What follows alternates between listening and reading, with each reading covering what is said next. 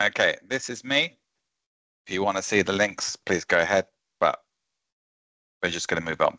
So developing C# connectors in Power Platform. This is a really powerful tool that not loads of people use. I haven't seen tons of people using it. So why? You can extend the functionality of the platform to include lots of things that sometimes I think should be there. Have you not tried it because you don't know C#? Well, I don't blame you. But in this demo, we are going to do it without, well, I'm going to try and do it without typing any C#. If I have to do a couple of lines, please forgive me, but I'm going to try and do it without doing any C#. If you don't know Swagger, which you will see in a moment, which is also essential to help define the API, don't worry, Copilot can help us with that as well. So what we are going to do as an example is build a custom connector that can provide us a sum function. There are things in Power Automate which you can use to sum numbers, but they are super slow. The standard method is super slow. And this is a really easy starting point for building a connector. Now, this is a frequent requirement. I have done a blog post on this a few years ago and a YouTube video. So you can see that it's attracted a lot of comments and views over the years, and lots of people have used the technique that I found. And the solution is okay, right? The solution I built is okay, but it's not simple. And so one person left a comment. I don't know how it works, but it reduced my flow run from 1 hour to just a few minutes. So somebody out there, probably lots of people, will have implemented this solution, but they don't know how it works. So maybe we can do something better. And this person down here says it's laughable that all this is necessary to make a sum. I kind of agree with that. Like when we first used Excel, probably the first thing we ever did was doing like an auto sum, and we were like, yeah, that's quite cool. And applied to eaches in Power Automate tend to be quite slow and use a lot of API actions. So for example, if we want to sum 1,000 numbers, we're going to use at least 1,000 API actions. So this is what a sum would look like in Power Automate. Normally, we would have a variable and we'll iterate over items and add them together. And this is what I put together, this XPath method. So it works fast, it's good, but it's complicated. Power Automate is a JSON-orientated tool, and we're converting a whole bunch of numbers to XML to use an obscure summing function in the XPath function. So it's not really a nice solution. It works well, but it's just obscure. So there are some limitations when you build these custom connectors in C#. You can have only one script file, but that script file can support many operations. And as many operations really as you can fit into 1 megabyte of code, so a lot. Execution has to finish within 5 seconds. So this is a limiting factor, but you can get a lot done in 5 seconds. And I'll show you that hopefully in a minute if we get time. And the namespaces that you can use are limited to what you see on the screen right here. But you can do a lot with those as well. There's some really powerful stuff in there. So I think we're just going straight into the demo now. Now, Microsoft website has some functionality on how to do this, how to build this locally in Visual Studio, but it's not that easy to follow. If you click that link, you'll start off with the template that I'm going to use in this call. This makes things a lot easier. So we're going to start with this template, then we're going to make some small changes and let Copilot do the rest. We're going to create the sum function, we'll test it locally, and if we get time, we'll upload it to Power Platform and test it there. But sometimes when you upload the connector to Power Platform, it takes a while to kick in. So let's go. First of all, I'm going to go to Power Automate and show you something. So here's my custom connector that I've already built from the code in here. Now in here, there's only 3 files we need to worry about. Script.cs, which is the one that we are going to upload. Definition, which defines the shape. And our test operation, which allows us to test it locally. So the first thing we're going to do is this hello world. And Microsoft have a hello world as well, but this one does a little bit more, which is still not very interesting, but you will get the idea. So here's our custom connector, and I put in my name, Paul. So I'll just change that to David. It's okay. and then hit test. And Hold on. That's just going to return hello, David. So it's the YML file, the YAML file, the Swagger file that determines how this connector appears and what the outputs are and all those kinds of things. So hopefully this will run now, and the output isn't that interesting, but so it will just literally say hello, David. Okay, it's going to do its thing now. Okay, so there's the output. Hello, David. And if I edit that, get rid of that from the compose, we can see there's the greeting response there. So if we flip back to the code, the important part in this script.cs is this concept of an operation ID. And over here in our test, we are sending an operation ID with it. Our operation ID is hello world. Here's our script.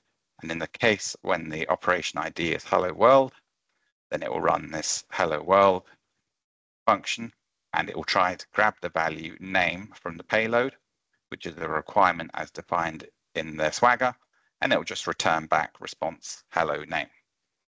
So while David was introducing us, I asked Copilot, I haven't pressed return yet. I said, please create another function like hello world, but instead of a value called name, it will receive a JSON array of numbers.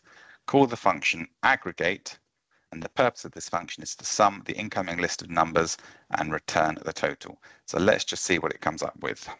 And I will say, so we need to do a couple of things. We need to have our function. Now it's done the right thing for us. So it's just remade. It's going to ask it was, please add this aggregate section. So let's have a look at, you know what, let's just copy the whole thing in. Let's just assume that it's worked. So it's from there. Hopefully, I'm going to get away with my objective of not writing any C#. I just want to point out the top. You'll see that I've got lots of usings that are grayed out. You won't need all of these. You could delete these lines. This is just for things I've written where I've used those tools. So will it compile? I don't think so, actually, but I'm also going to say, so I've got this test operation function, but I'm going to say, please modify hash test operation.cs to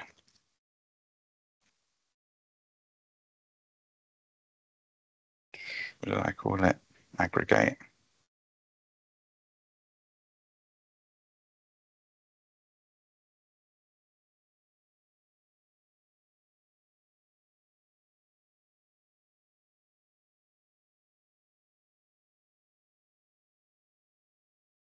Okay, so I've said, please modify test operation.cs to allow me to test the new function aggregate in script.cs.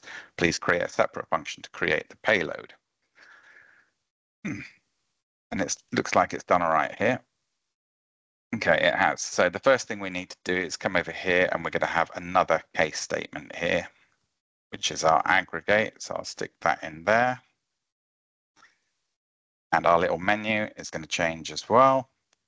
Stick that line in. So this is so we can test it locally, and you really do need to test it locally instead of in the cloud, because you will need a few iterations to get these things right. And so here's our aggregate method. So let's grab that. Put that in there, and it's suggested an array of 1, 2, 3, 4, 5. So let's try and run it. I think we're going to get an error here, but we'll see. Maybe not. Okay, so here's our hello world, which we saw before. I'll run that quickly, and you can see it just returns the JSON response hello pool. And then if I run it again,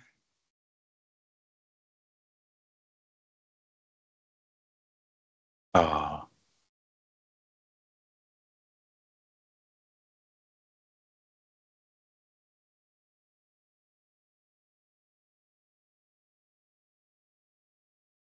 yeah.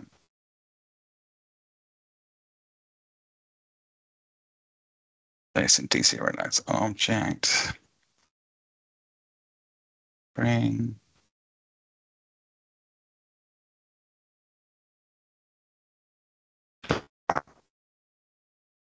Gone wrong. There we go. I can see it. So, nice thing, right? You don't really need to know what's going on. Please modify the in hash. So you can type hash to specify a file. So that looks for the incoming numbers in.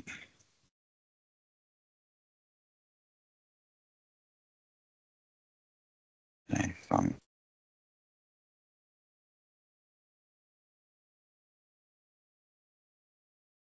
It was just going to grab numbers from the body, which we didn't provide. We put it in a property called numbers. So it should now modify it to, yeah, now it's, you can see it's trying to get the value numbers there. So that should work now. So let's grab that. And we'll replace this aggregate function. Okay. Should be okay. Let's see. Okay, so it has returned sum of 15. Now, one other thing I wanted to point out in Power Automate was if we go back to the run history of this, one of the things that I put into the template script is a timer, which you can see is the very first thing that happens here as stopwatch begins.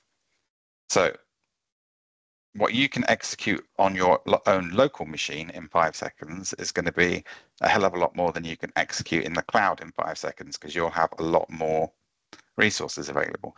So if I take this returns a greeting and say show raw outputs, you will see there is an x-processing time header added to the output.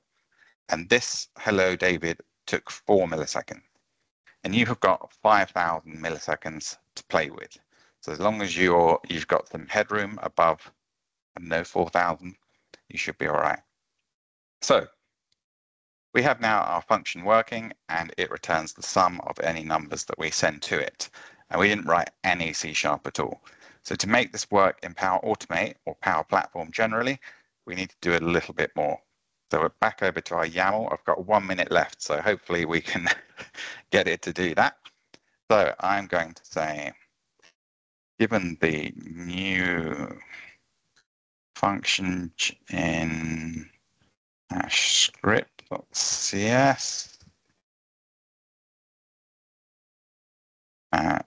called aggregate, can you provide a new Swagger definition so that the function can be called?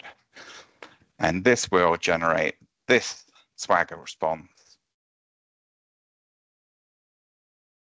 that we need to paste into here to then upload to Power Platform, and then that is our custom connector made. It's actually given it back slightly in the wrong format, but it will still work. So we can find here our aggregate, and you can see the post is aggregate operation. It didn't add some of the nice things in, but it's got the important stuff. Aggregate consumes application JSON, returns JSON. The description is the numbers array, which is what we'd see in Power Automate. And it would accept an array of numbers as integers, and we could change that so it would accept numbers of any type.